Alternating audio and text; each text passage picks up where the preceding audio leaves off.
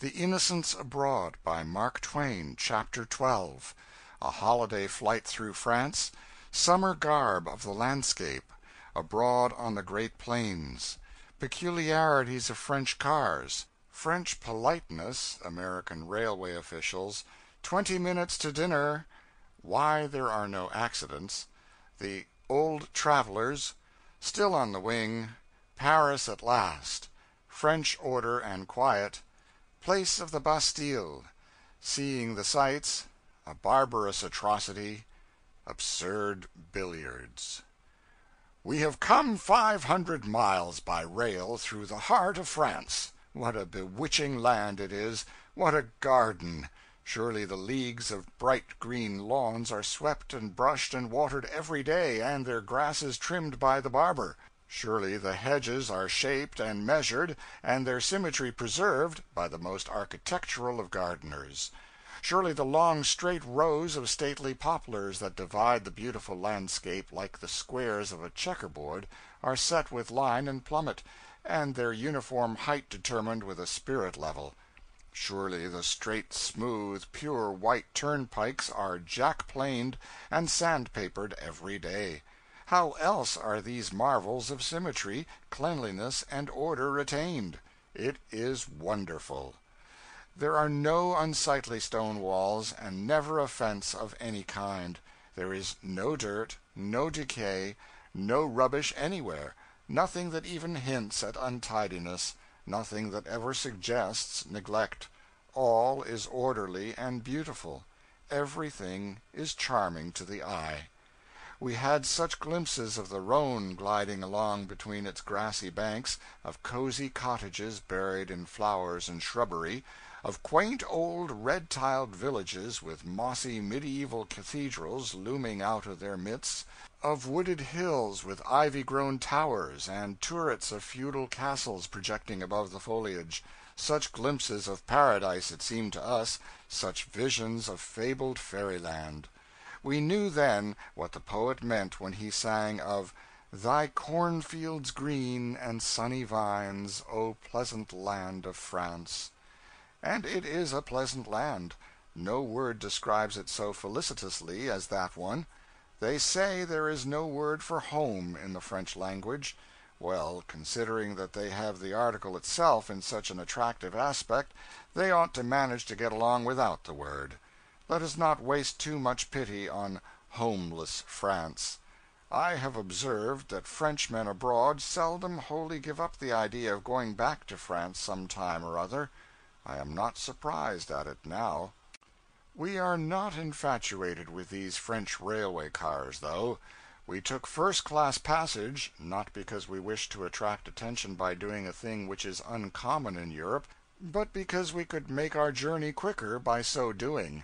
It is hard to make railroading pleasant in any country. It is too tedious. Stage-coaching is infinitely more delightful. Once I crossed the plains and deserts and mountains of the West in a stage-coach from the Missouri line to California, and since then all my pleasure trips must be measured to that rare holiday frolic. 2,000 miles of ceaseless rush and rattle and clatter, by night and by day, and never a weary moment, never a lapse of interest. The first 700 miles a level continent, its grassy carpet greener and softer and smoother than any sea, and figured with designs fitted to its magnitude, the shadow of the clouds. Here were no scenes but summer scenes, and no disposition inspired by them but to lie at full length on the mail sacks in the grateful breeze and dreamily smoke the pipe of peace. What other, where all was repose and contentment? In cool mornings before the sun was fairly up, it was worth a lifetime of city toiling and moiling to perch in the foretop with the driver and see the 6 mustangs scamper under the sharp snapping of the whip that never touched them; to scan the blue distances of a world that knew no lords but us; to cleave the wind with uncovered head, and feel the sluggish pulses rousing to the spirit of a speed that pretended to the resistless rush of a typhoon. Then 1,300 miles of desert solitudes, of limitless panoramas of bewildering perspective, of mimic cities, of pinnacled cathedrals, of massive fortresses, counterfeited in the eternal rocks and splendid with the crimson and gold of the setting sun, of dizzy altitudes among fog-wreathed peaks and never-melting snows, where thunders and lightnings and tempests warred magnificently at our feet and the storm clouds above swung their shredded banners in our very faces. But I forgot. I am in elegant France now, and not scurrying through the great South Pass and the Wind River Mountains among antelopes and buffaloes and painted Indians on the warpath. It is not meet that I should make too disparaging comparisons between humdrum travel on a railway and that royal summer flight across a continent in a stagecoach.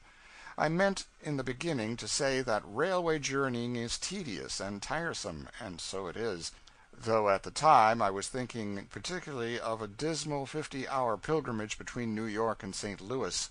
Of course, our trip through France was not really tedious, because all its scenes and experiences were new and strange. But as Dan says, it had its discrepancies. The cars are built in compartments that hold 8 persons each. Each compartment is partially subdivided, and so there are 2 tolerably distinct parties of 4 in it. 4 face the other 4. The seats and backs are thickly padded and cushioned, and are very comfortable. You can smoke if you wish. There are no bothersome peddlers. You are saved the infliction of a multitude of disagreeable fellow passengers. So far, so well. But then the conductor locks you in when the train starts. There is no water to drink in the car. There is no heating apparatus for night travel. If a drunken rowdy should get in, you could not remove a matter of 20 seats from him or enter another car.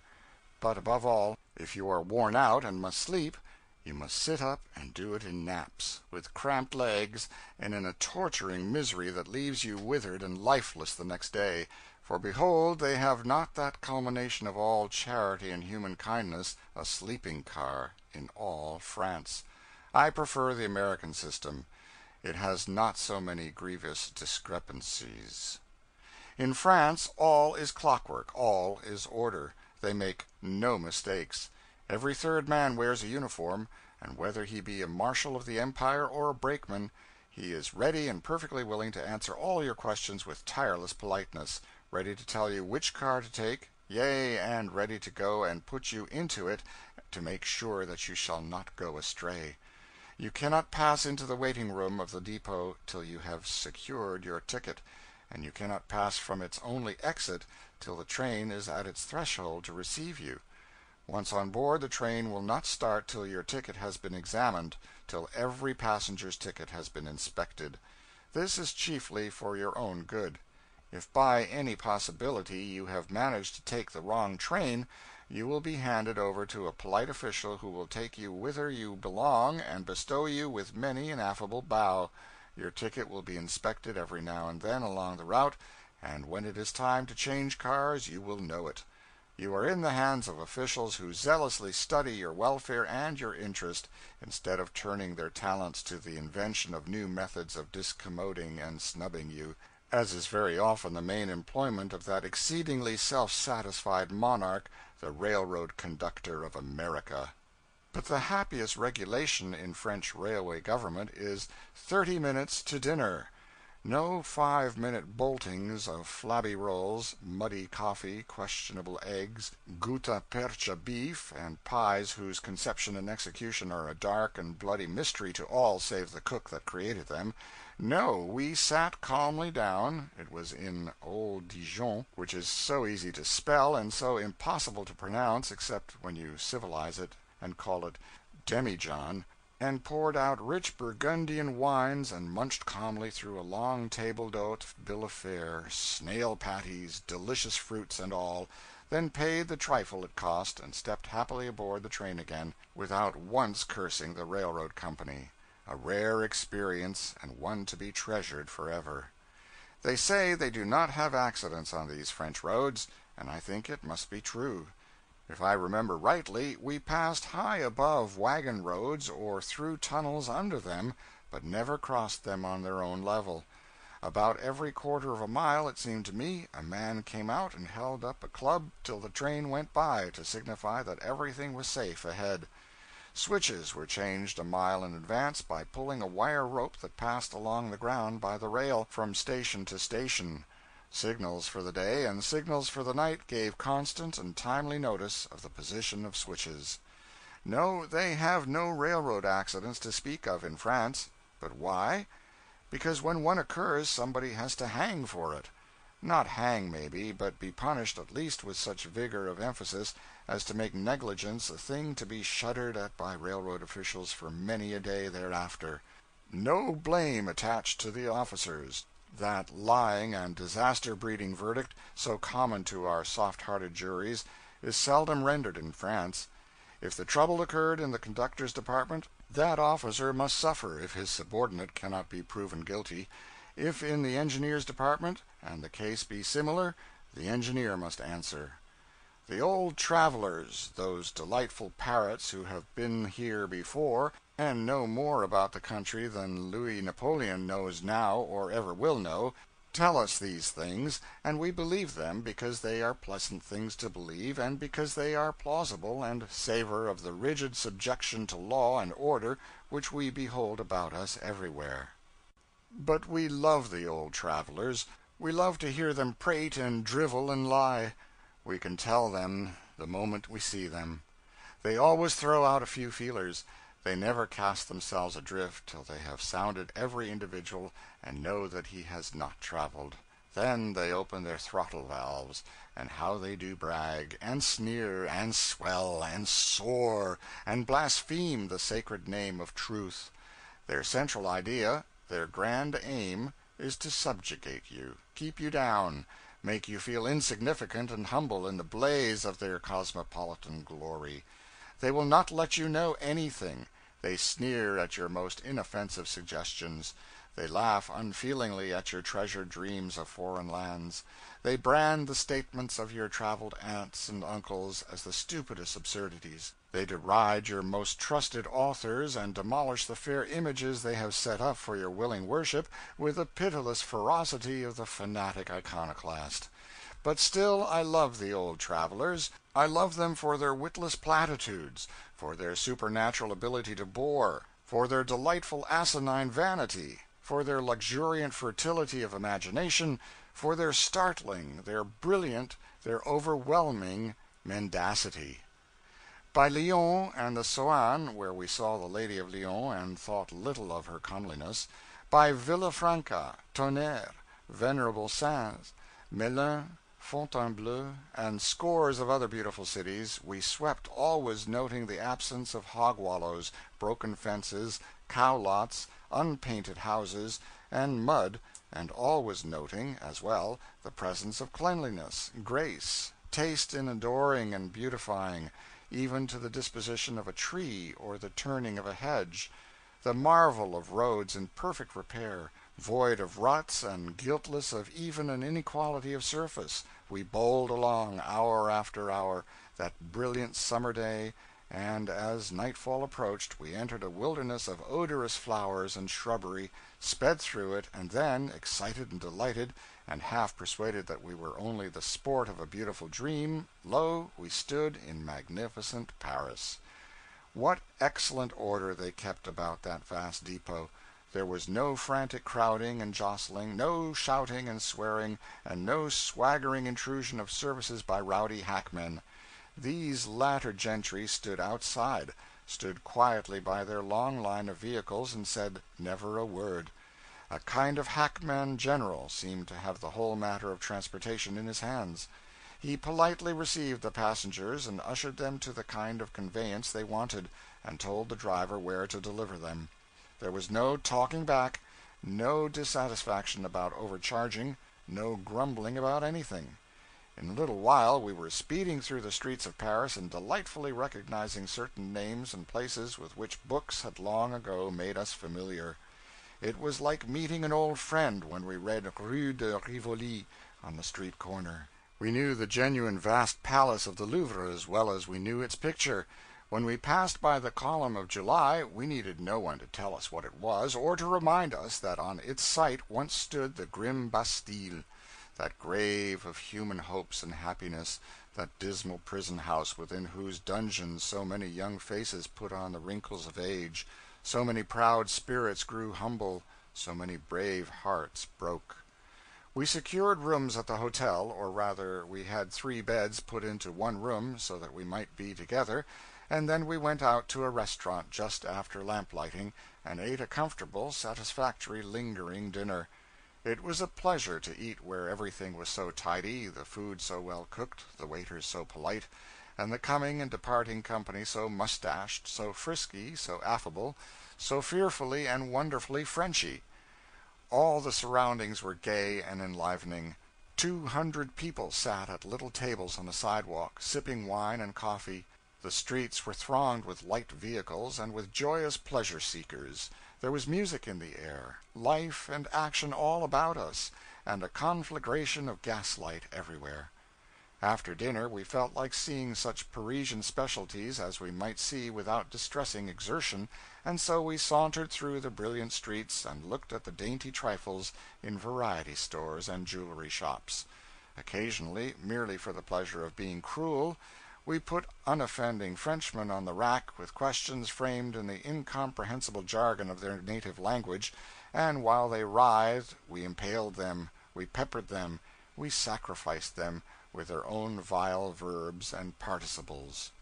We noticed that in the jewelry stores they had some of the articles marked gold, and some labeled imitation. We wondered at this extravagance of honesty, and inquired into the matter. We were informed that inasmuch as most people are not able to tell false gold from the genuine article, the government compels jewelers to have their gold work assayed, and stamped officially according to its fineness, and their imitation work duly labeled with the sign of its falsity. They told us the jewelers would not dare to violate this law, and that whatever a stranger bought in one of their stores might be depended upon as being strictly what it was represented to be.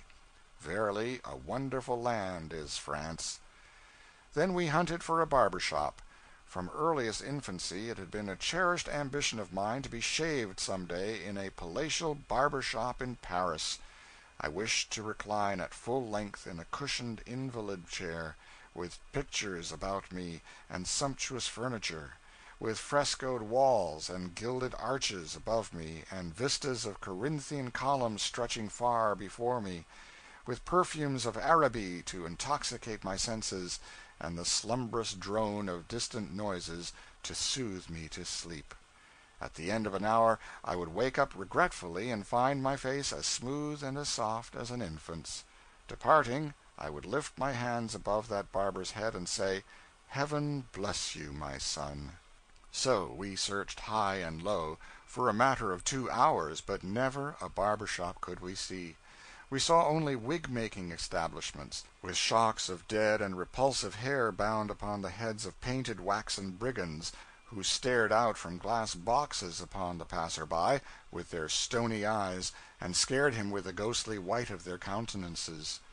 We shunned these signs for a time, but finally we concluded that the wig-makers must of necessity be the barbers as well, since we could find no single legitimate representative of the fraternity. We entered and asked, and found that it was even so. I said I wanted to be shaved. The barber inquired where my room was. I said never mind where my room was, I wanted to be shaved, there on the spot. The doctor said he would be shaved also.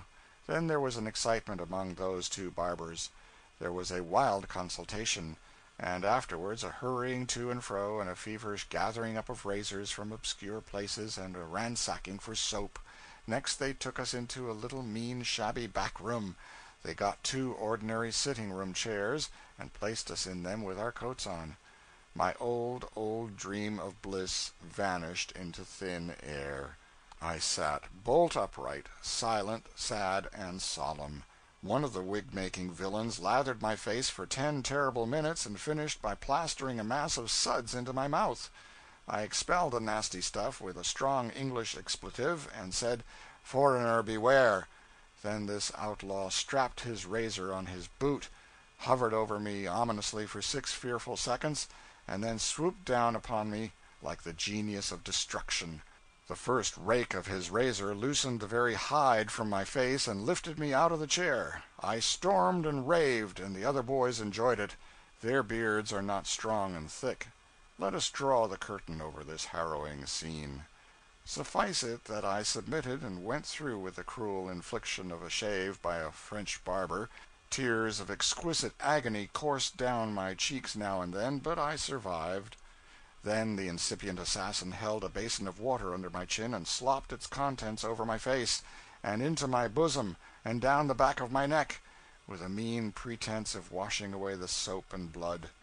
He dried my features with a towel and was going to comb my hair, but I asked to be excused. I said with withering irony that it was sufficient to be skinned. I declined to be scalped. I went away from there with my handkerchief about my face, and never, never, never desired to dream of palatial Parisian barber shops any more. The truth is, as I believe I have since found out, that they have no barber shops worthy of the name in Paris, and no barbers either, for that matter. The impostor who does duty as a barber brings his pans and napkins and implements of torture to your residence, and deliberately skins you in your private apartments. Ah, I have suffered here in Paris, but never mind, the time is coming when I shall have a dark and bloody revenge. Some day a Parisian barber will come to my room to skin me, and from that day forth that barber will never be heard of more. At 11 o'clock we alighted upon a sign which manifestly referred to billiards. Joy! We had played billiards in the Azores with balls that were not round, and on an ancient table that was very little smoother than a brick pavement, one of those wretched old things with dead cushions, and with patches in the faded cloth and invisible obstructions that made the balls describe the most astonishing and unsuspected angles and perform feats in the way of unlooked for and almost impossible scratches that were perfectly bewildering. We had played at Gibraltar with balls the size of a walnut, on a table like a public square, and in both instances we achieved far more aggravation than amusement. We expected to fare better here, but we were mistaken. The cushions were a good deal higher than the balls, and as the balls had a fashion of always stopping under the cushions, we accomplished very little in the way of caroms. The cushions were hard and unelastic, and the cues were so crooked that in making a shot you had to allow for the curve, or you would infallibly put the English on the wrong side of the ball. Dan was to mark while the doctor and I played. At the end of an hour neither of us had made a count, and so Dan was tired of keeping tally with nothing to tally, and we were heated and angry and disgusted. We paid the heavy bill, about 6 cents, and said we would call around some time when we had a week to spend, and finish the game. We adjourned to one of those pretty cafes and took supper and tested the wines of the country, as we had been instructed to do, and found them harmless and unexciting. They might have been exciting, however, if we had chosen to drink a sufficiency of them. To close our first day in Paris cheerfully and pleasantly, we now sought our grand room in the Grand Hotel du Louvre, and climbed into our sumptuous bed to read and smoke. But alas! It was pitiful, in a whole city full. Gas we had none. No gas to read by. Nothing but dismal candles. It was a shame. We tried to map out excursions for the morrow. We puzzled over French guides to Paris. We talked disjointedly in a vain endeavor to make a head or tail of the wild chaos of the day's sights and experiences. We subsided to indolent smoking. We gaped and yawned and stretched. Then feebly wondered if we were really and truly in renowned Paris, and drifted drowsily away into that vast mysterious void which men call sleep. End of chapter 12. Chapter 13. More trouble. Monsieur Billfinger. Rechristening the Frenchman.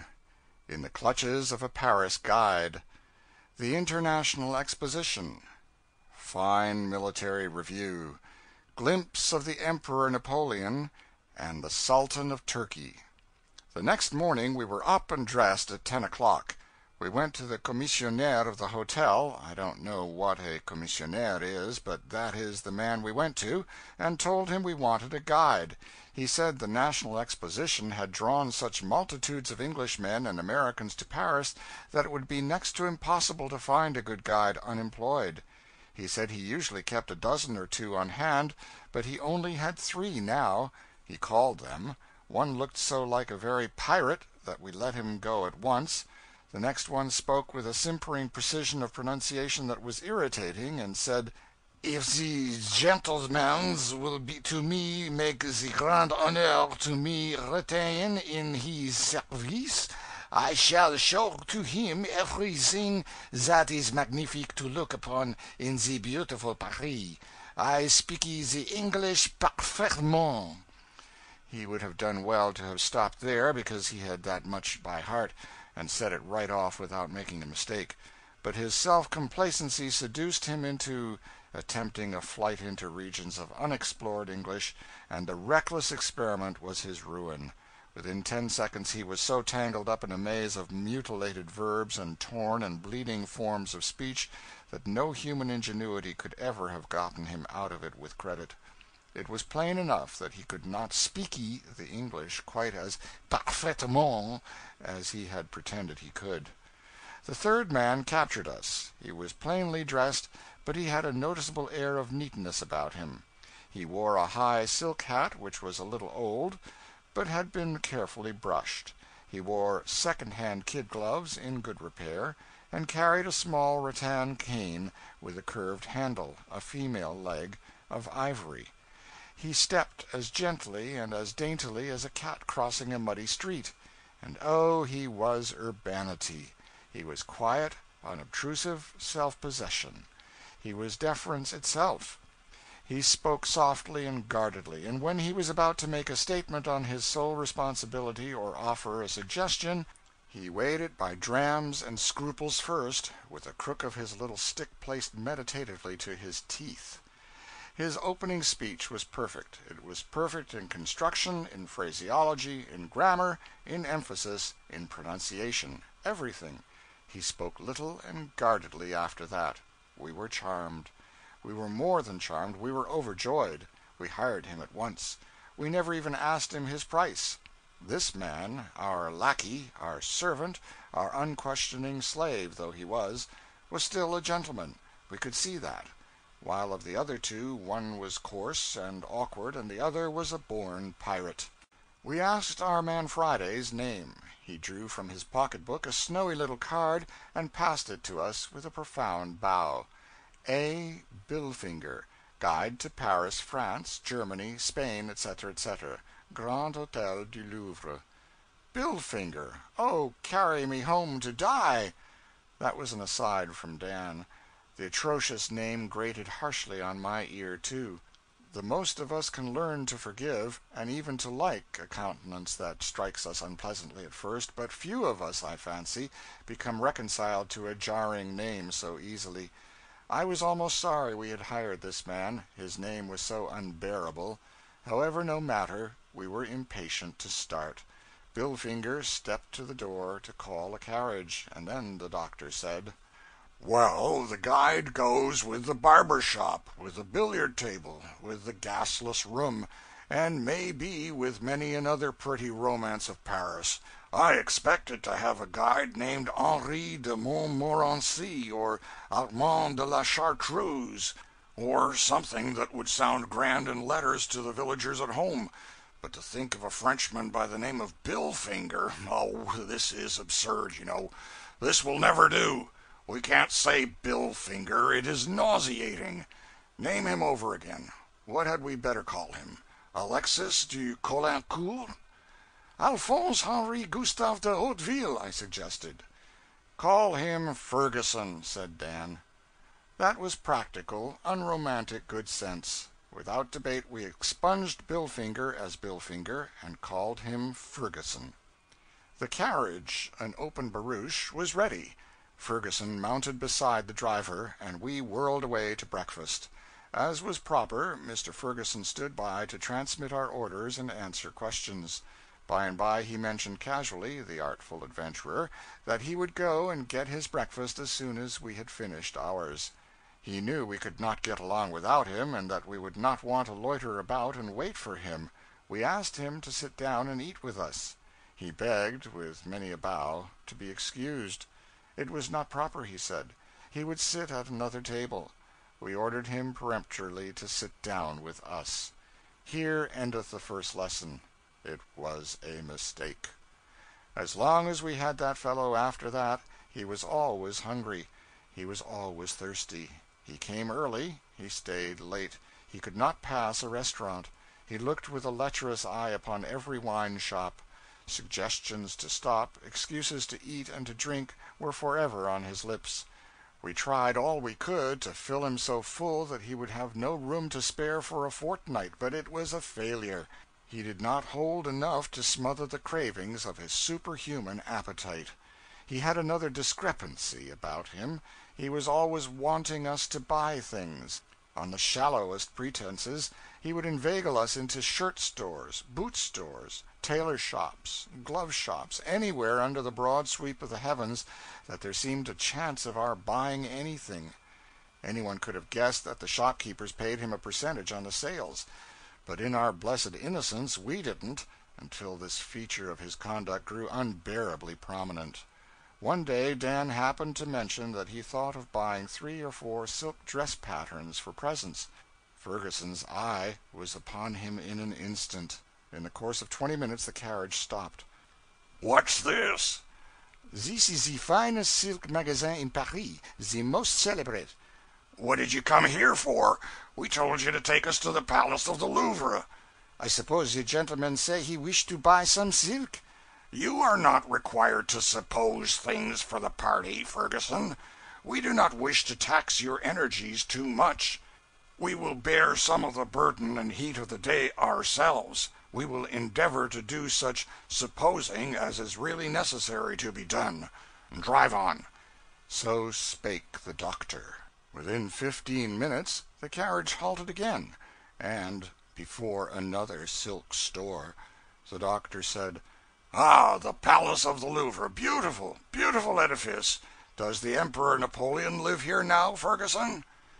"Ah, doctor, you do jest. This is not the palace. We come there directly, but since we pass right by the store, where is such beautiful silk—" "Ah, I see. I meant to have told you that we did not wish to purchase any silks today, but in my absent-mindedness I forgot. I also meant to tell you we wished to go directly to the Louvre, but I forgot that also. However, we will go there now. Pardon my seeming carelessness, Ferguson. Drive on." Within the half hour we stopped again, in front of another silk store. We were angry, but the doctor was always serene, always smooth-voiced, and he said, "At last! How imposing the Louvre is, and yet how small! How exquisitely fashioned! How charmingly situated! Venerable pile—" "Pardon, doctor, this is not the Louvre, it is—" "What is it?" "I have the idea. It come to me in a moment, that the silk in this magazine—" "Ferguson, how heedless I am! I fully intended to tell you that we did not wish to buy any silks today, and I also intended to tell you that we yearned to go immediately to the Palace of the Louvre, but enjoying the happiness of seeing you devour 4 breakfasts this morning has so filled me with pleasurable emotions that I neglect the commonest interests of the time. However, we will proceed now to the Louvre, Ferguson." "But, doctor," excitedly, "it will take not a minute, not but one small minute. The gentleman need not to buy if he does not wish to, but only to look at the silk, look at the beautiful fabric." Then pleadingly, "Sir, just only one little moment." Dan said, "Confound the idiot, I don't want to see any silks today, and I won't look at them. Drive on." And the doctor, "We need no silks now, Ferguson. Our hearts yearn for the Louvre. Let us journey on. Let us journey on." "But, doctor, it is only one moment, one little moment, and the time will be save, entirely save." because there is nothing to see now. It is too late. It want 10 minutes to 4, and the Louvre close at 4. Only one little moment, doctor." The treacherous miscreant, after 4 breakfasts and a gallon of champagne, to serve us such a scurvy trick! We got no sight of the countless treasures of art in the Louvre galleries that day, and our only poor little satisfaction was in the reflection that Ferguson sold not a solitary silk dress pattern. I am writing this chapter partly for the satisfaction of abusing that accomplished knave Billfinger, and partly to show whosoever shall read this how Americans fare at the hands of the Paris guides, and what sort of people Paris guides are. It need not be supposed that we were a stupider or an easier prey than our countrymen generally are, for we were not. The guides deceive and defraud every American who goes to Paris for the first time, and sees its sights alone or in company with others as little experienced as himself. I shall visit Paris again some day, and then let the guides beware. I shall go in my war paint. I shall carry my tomahawk along. I think we have lost but little time in Paris. We have gone to bed every night tired out. Of course we visited the renowned International Exposition. All the world did that. We went there on our 3rd day in Paris, and we stayed there nearly 2 hours. That was our first and last visit. To tell the truth, we saw at a glance that one would have to spend weeks, yea, even months, in that monstrous establishment to get an intelligible idea of it. It was a wonderful show, but the moving masses of people of all nations we saw there were a still more wonderful show. I discovered that if I were to stay there a month, I should still find myself looking at the people instead of the inanimate objects on exhibition. I got a little interested in some curious old tapestries of the 13th century, but a party of Arabs came by, and their dusky faces and quaint costumes called my attention away at once. I watched a silver swan, which had a living grace about his movements and a living intelligence in his eyes, watched him swimming about as comfortably and as unconcernedly as if he had been born in a morass instead of a jeweler's shop, watched him seize a silver fish from under the water and hold up his head and go through all the customary and elaborate motions of swallowing it, but the moment it disappeared down his throat some tattooed South Sea Islanders approached me, and I yielded to their attractions. Presently I found a revolving pistol several 100 years old, which looked strangely like a modern Colt, but just then I heard that the Empress of the French was in another part of the building, and hastened away to see what she might look like. We heard martial music. We saw an unusual number of soldiers walking hurriedly about. There was a general movement among the people.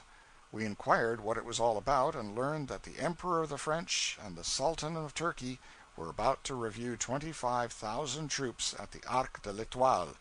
We immediately departed.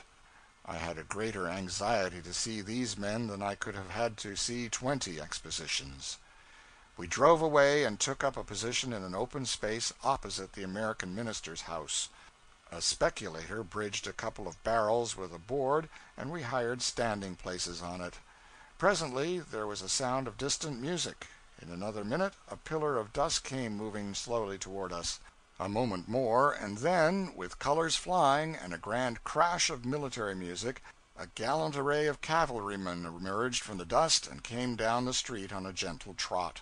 After them came a long line of artillery, then more cavalry in splendid uniforms, and then their Imperial Majesties Napoleon III and Abdul Aziz. The vast concourse of people swung their hats and shouted.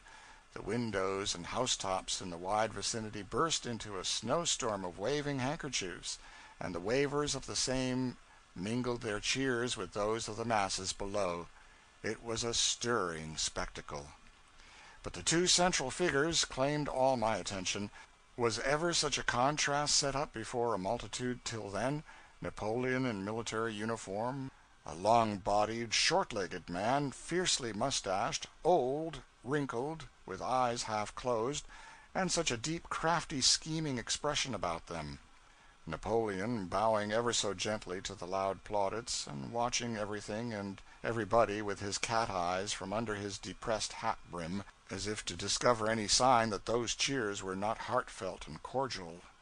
Abdul Aziz, absolute lord of the Ottoman Empire, clad in dark green European clothes, almost without ornament or insignia of rank, a red Turkish fez on his head, a short, stout, dark man, black-bearded, black-eyed, stupid, unprepossessing, a man whose whole appearance somehow suggested that if he only had a cleaver in his hand and a white apron on, one would not be at all surprised to hear him say, "A mutton roast today, or will you have a nice porterhouse steak?"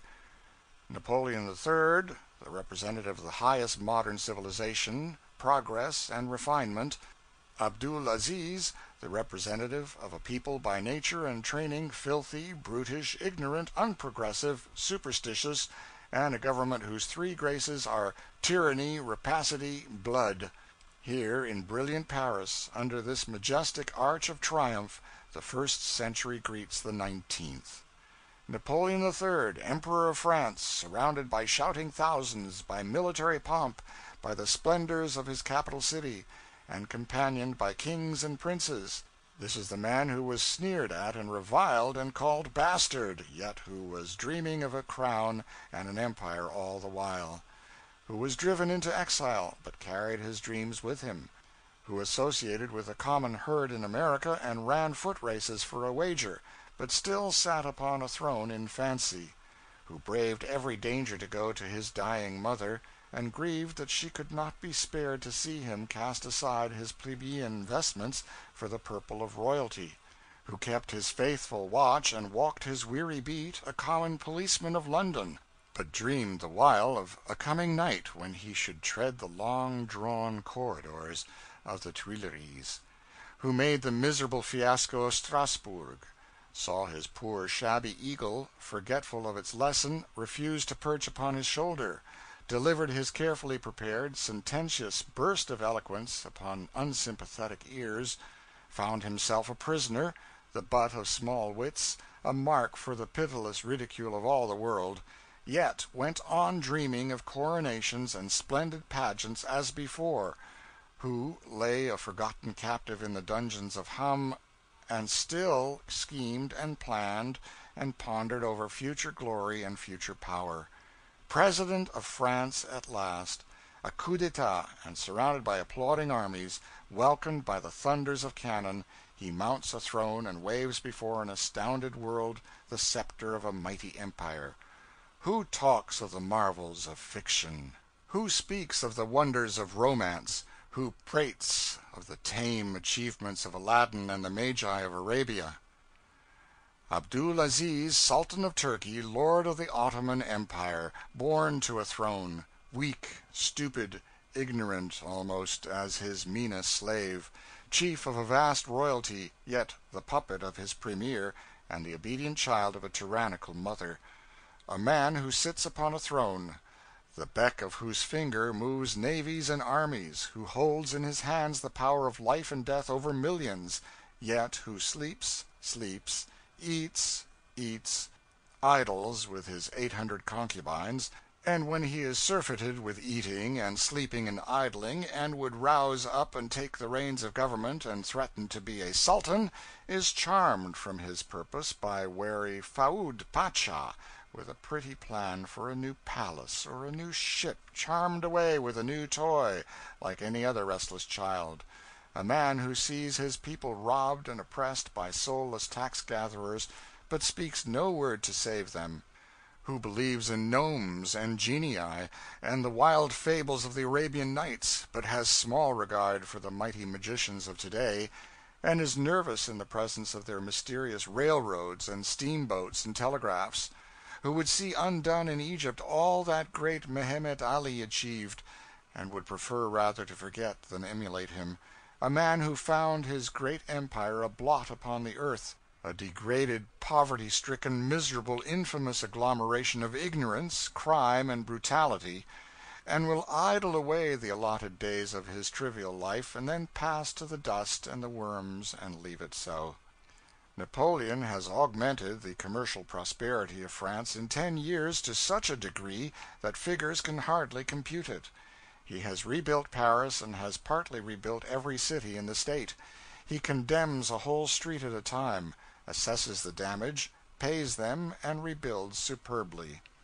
Then speculators buy up the ground and sell, but the original owner is given the first choice by the government at a stated price before the speculator is permitted to purchase. But above all things, he has taken the sole control of the Empire of France into his hands and made it a tolerably free land, for people who will not attempt to go too far in meddling with government affairs. No country offers greater security to life and property than France, and one has all the freedom he wants, but no license to interfere with anybody or make anyone uncomfortable. As for the Sultan, one could set a trap anywhere and catch a dozen abler men in a night. The band struck up, and the brilliant adventurer, Napoleon III., the genius of energy, persistence, enterprise, and the feeble Abdul Aziz, the genius of ignorance, bigotry, and indolence, prepared for the forward march. We saw the splendid review. We saw the white-mustached old Crimean soldier, Canrobert, Marshal of France. We saw everything, and then we went home satisfied. End of chapter 13.